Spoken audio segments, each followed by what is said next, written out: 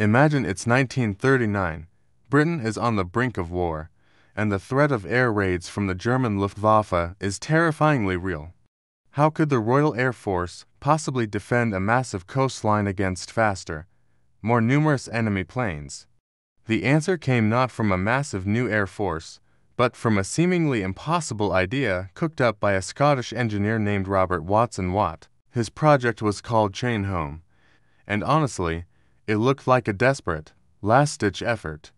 Instead of sleek, advanced technology, it used crude, gigantic steel towers, some soaring 360 feet into the air. These were basically just giant radio antennas.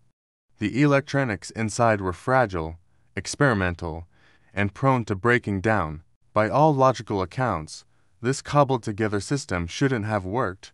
It was an engineer's wild gamble. But it did work, miraculously. As Luftwaffe bombers streaked across the English Channel, those clunky towers sent out radio waves that bounced off the incoming planes. Back in dimly lit rooms, operators stared at flickering screens, interpreting the blips of light.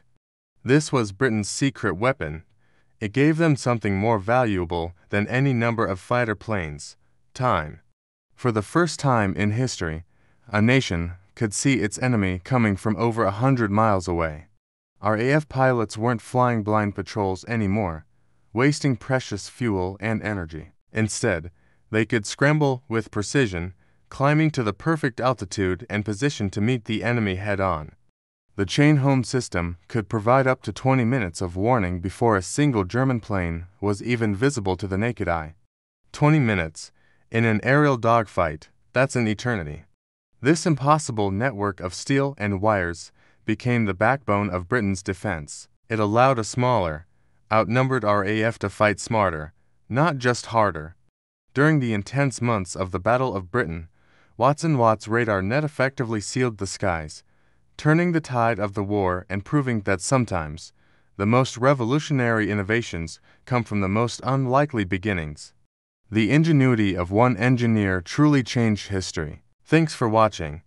If you found this story of wartime innovation as fascinating as I do, be sure to like this video and subscribe for more amazing tales from the past.